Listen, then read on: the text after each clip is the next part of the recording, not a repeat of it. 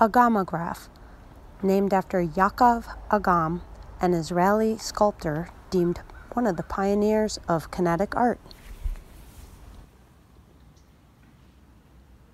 What's up, party people? Mount Tabor Art here. We're gonna make Agamographs today. Woohoo! You'll need 2 pieces of paper that are equal sized, a pair of scissors, some sort of glue, drawing materials like a pencil or a pen, and if you want to add color, either colored pencils or markers.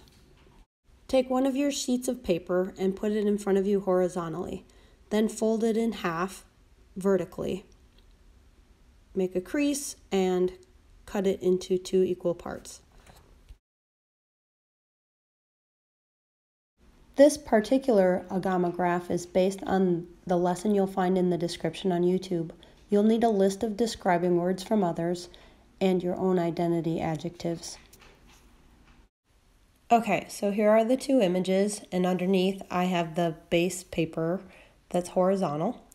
And this one on the left contains art using adjectives or describing words that others say about me. The right one uses images that I identify with. Now I'm going to fold the base paper accordion style using vertical folds. My first fold is going to go right down the middle, and I'm going to line those corners up really good and give it a good crease. Then for my second fold, I'm going to fold it in half again.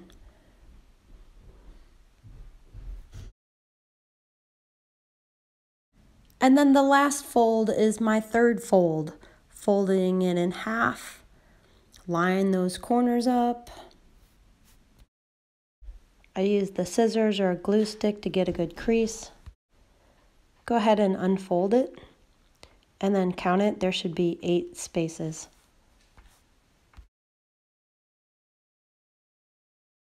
Then we label these A, B, A, B, A, B, A, B.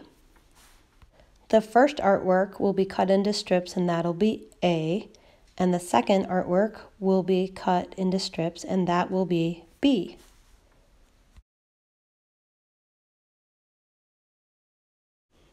Okay, we're going to take this first drawing, and remember they go vertical like this, and I'm going to fold this first drawing in half. Make sure your fold is vertical.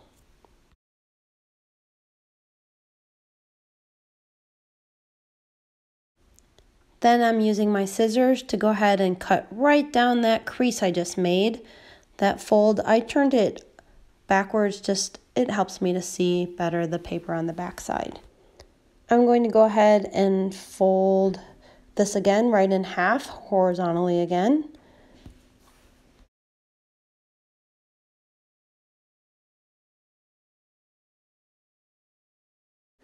Go ahead and cut right on that crease again. And last fold for this one, right in half again. Go ahead and cut it. Now you have 4 equally sized horizontal strips. Now we're going to do the same exact procedure for the artwork on the right.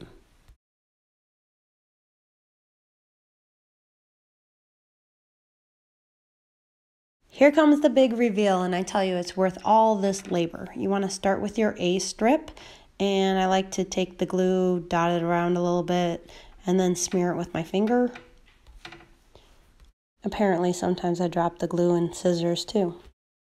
Go ahead and glue that first piece down. Definitely make sure that it's going the correct direction.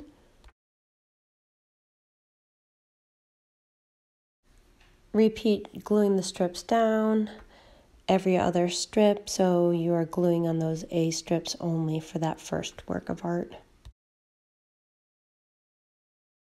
It's time for the B strips, so those go in those other slots. Make sure they're going the correct direction before you glue them down.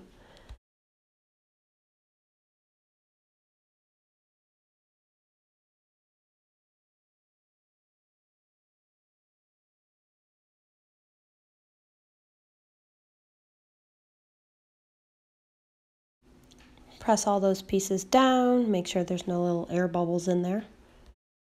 Okay, here's the Agamograph before the final accordion fold. This is the accordion fold from the side.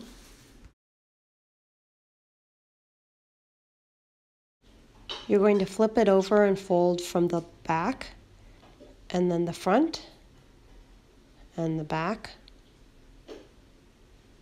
and the front, and the back. Each time you're going to make a crease heavily with a glue stick or a side of a pair of scissors.